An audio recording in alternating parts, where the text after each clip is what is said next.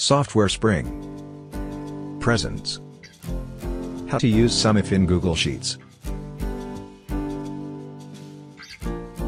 Hello and welcome to this video on how to use the SUMIF formula in Google Sheets. Let me access Sheets through Chrome. Another way to launch Google Sheets is by typing this URL in the address bar of any browser.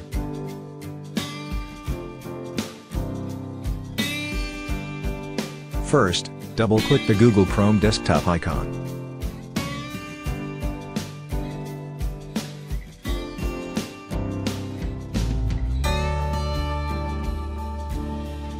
Click the Apps button.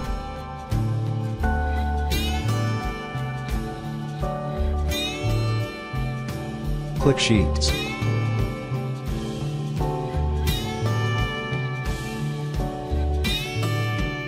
Sign into your Google account.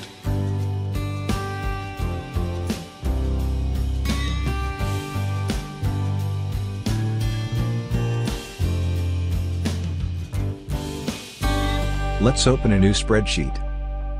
Click the blank menu.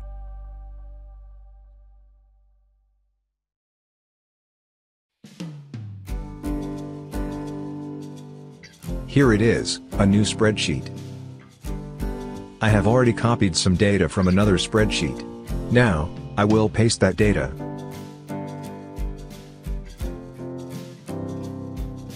Okay, this is the sample spreadsheet. Right, here's a question. When should you use the SUMIF formula? Use the SUMIF formula to sum a range of numbers if a condition you specify is met. Now, let's look at the format of the SUMIF formula.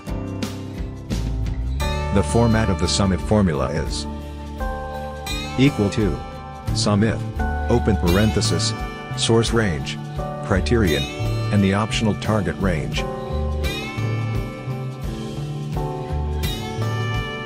Alright, let's look at an example on how to use the SUMIF formula in Google Sheets.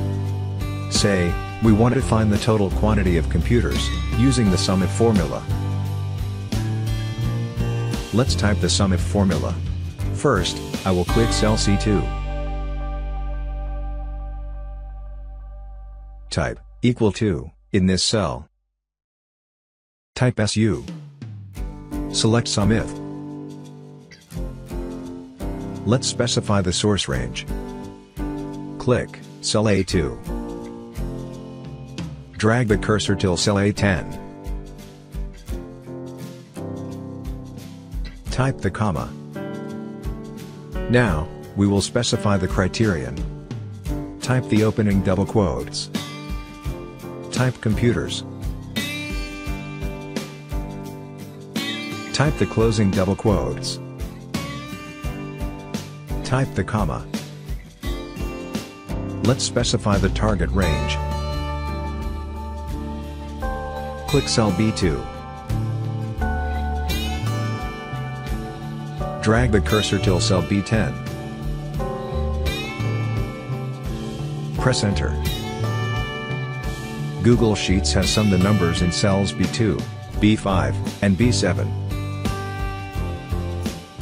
That's it, folks. As you saw, the SUMIF formula is useful to sum a range of numbers based on a criterion. Thank you for watching this video. Please subscribe to this channel.